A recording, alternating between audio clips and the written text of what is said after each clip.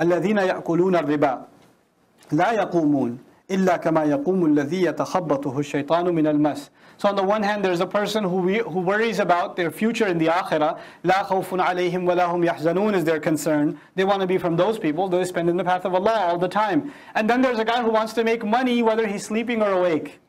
Day and night he wants to make money. Well, how can you make money sleeping and awake? You can get your money to make money for you. That's what riba is. Riba is making you money when you're sleeping and when you're awake, right? It's this passive income. That's supposed to be money made from money itself. And the essential, there's actually an old book. I don't know if I can dig it up now. It was written by an Indian scholar in English. It was written in the 60s. It was called Man and Money. See if you can find it. I forgot the scholar's name. It's called Man and Money. And it's basically a thesis he wrote on the effects of riba on a society and how banks will eventually go bust and houses will collapse because mortgages are happening. And then jobs will be lost, and this entire bubble that's built by riba will collapse. It was written in the 60s in India. I was like, whoa, that's kind of pretty good foresight, because that's what riba does and is doing, So الَّذِينَ يَأْكُلُونَ الرِّبَا لَا يَقُومُونَ. They stand on nothing. They have no basis. لَا يَقُومُونَ. They don't stand, meaning you don't see them around. That's the figurative meaning. Those who consume riba, you don't see them around. They don't stand. إِلَّا كَمَا يَقُومُ الَّذِي يَتَخَبَّطُهُ الشَّيْطَانُ مِنَ الْمَسِّ.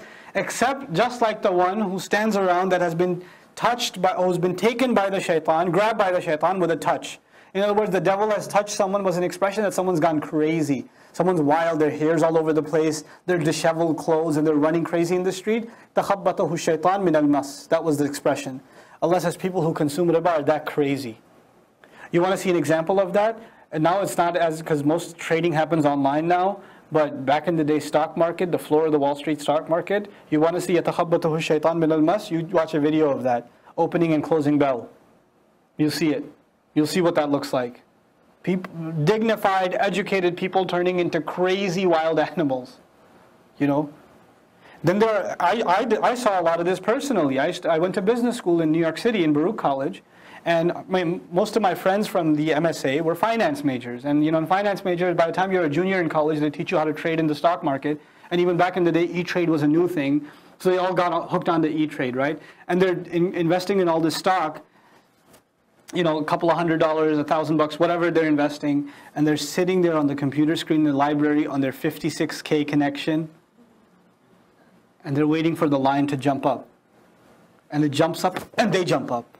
And it goes down, and they go down. Oh my God. Oh, please, please, please, Ya Allah, please, please, please, let this riba rise. And then it rises up again, and they jump up. In the middle of the library, the guy will scream, yes! Sell, sell, sell, sell, sell. They'll go crazy. This يَتَخَبَّتُهُ الشَّيْطَانُ مِنَ الْمَسِّ. It's like shaitan has touched them. Also, this implies you can't reason with them anymore. When they start tasting that kind of lifestyle of riba, then there's no reasoning with them. They go crazy. And how crazy do they get? Well, they say ذَلِكَ بِأَنَّهُمْ قَالُوا إِنَّمَا الْبَيْعُ مِثْلُ الرِّبَا. That is because they say bay' is just like riba. Trade, business which Allah made halal, is just like riba. What's the difference? I rent a house, I pay the same money. I mortgage a house, I pay the same money. What's the difference? Financially, the same amount of money left my pocket. What difference does it make? I give somebody, money, and I give somebody $100, they pay me back 120 in 2 weeks. I give somebody $100, they invested it, made some profit, and paid me back 120. I still got 120. What's the difference? It's the same. Liquid assets, solid assets, it's okay. And those who study economics and finance, they can become a lot more sophisticated than I am to actually say, oh, it's all the same. There's really no difference. It's all good. So the more knowledgeable you are, the more halal you can make it. Right? The less knowledgeable you are, the more black and white the lines are for you. And then you use your knowledge to gray the lines and say, yeah, it's all good. It's all fine. Everything's fine. And then on top of that, there's the new logic. Oh, I'm going to take a student loan. The new riba, right? The riba that's eating away at the Muslim student loans. 30, 40, 50, 60, 70, 80, $100,000 in student loans to do an accounting major. Do some accounting. What are you going to get in an accounting major? What kind of salary are you going to earn? And how long will you have to earn that salary to pay off to become an accountant? Do some math. Talk to people in your field. You know, it's not even good dunya business. It doesn't even make sense in the worldly sense financially. What to speak in the akhirah? And then people want to go to prestigious schools, so they want to pay 3, 4, 5, 6 times what a state school will ask for, or what a city school will ask for. And in the end, they're both jobless. Right? I mean, seriously. They're both jobless. All this prestige and all that name, all you paid for was a whole bunch of debt. That's all you paid for. You know, I want you to guys, if you get a chance, if you find any time other than reading Quran, which should take up most of your time, if you find that time outside of that, read this book. It's called Brand Washed. It's called Brand Washed. It just came out, a recent book. It's awesome. How we have been convinced of value in brands, whether they're schools, or shoes, or cars, or clothes, right? We're convinced of brands all around it. And we can be convinced that our happiness and our dignity and our self-worth lies in the brands that we hold in our hands. SubhanAllah. The brand of the university we graduated from. We should name it, we should buy its sweatshirt and wear it around. So people can ask, hey, you went to, oh yeah, cool. It's pretty awesome. Yes, I did. Yes, I did. Still paying for it. Actually, my parents are, because I don't have a job. You know, I spend most of my days on Netflix or something. But yeah, they're paying for my college. And so they'll argue. And so the new argument is, hey, you're going to go become a doctor. Take the loan. You're going to save lives. It's a good thing. You're doing an ibadah for, I even heard this, you're doing an ibadah for the sake of Allah. Go take the riba loan. Oh, what? When did that happen? When has that ever been argued? When in Islam did the ends ever justify the means? When did that ever happen? SubhanAllah. The insanity of it all. When people get engulfed into and you know, and this is the last comment I'll make about this, but I think it's relevant. Muslims have to be convinced that our deen is the solution. Our deen is the solution for our personal problems, our family problems, our community problems, and the world's problems. The problem of world peace, Allah's book has something to say about that. The problem of corruption, Allah's book has something to say about that. The problem of economic corruption, Allah's book has something to say about that. I'll add to that now. The smartest minds in the Muslim world, some of the most intelligent people in the Muslim world, live right here in the United States and are getting higher education. And those minds are not being used to expose or to explore how Islam is a solution. They're actually submitting themselves to the modern world as the solution, and Islam should cater to the solution. How many people are actually doing research in finance and maybe showing a modern alternative to riba?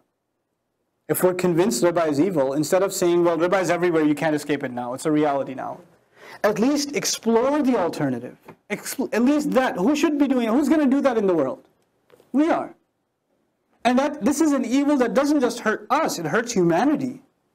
I mean, just think about it in very layman's terms. I'm not a financial analyst. I'm a very layman person in finance. Just think of it in very basic, primitive terms. You got a house in New York in 1820. You paid $10,000 for that house. Or better yet, you paid a brick of gold for that house. A brick of gold you paid for that house. Now you own that house, right? And you bought it on interest, of course. So though you're supposed to make payments of $10,000 over a course of 20 years, how much did you end up paying? $25,000. Now come times for you to sell that same house. You're going to sell it for $11,000? $12,000? Make a little profit? What are you going to sell it for? Well, you spent $25,000, so you should at least ask for $30,000. The next guy buys it for $30,000. He's going to take another 30 years to pay it off. How much did he pay? He paid $60,000. He's going to sell it. He's going to sell it at least for $70,000. The next guy buys the same house, same brick, same foundation, same patch of land, same physical material value. But the next generation and the next generation and the next generation, it becomes more and more and more and more difficult for them to afford the same thing. The same exact thing becomes more and more and more difficult for them to afford. And perhaps even the previous generation died paying it off, paying 3, 4, 5, 6, 7 times the price of what it was actually worth, and left their children in debt or homeless. Is that not what's happening around us? You know?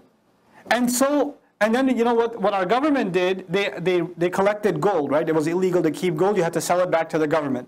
So imagine you had gold, a brick of gold, back in the late 1800s, you had a brick of gold, you had to give it back to the US Treasury. So they gave you $20,000 for your brick of gold, right? Some time has passed by now, you take those same $20,000, the great-grandkids of that guy, he takes the $20,000 back to the bank and says, can I have my brick of gold back, please? He can get a coin. Had he held on to the brick of gold, was that value sustained? Yes. Did he take the cash, that value was sustained, or was he robbed?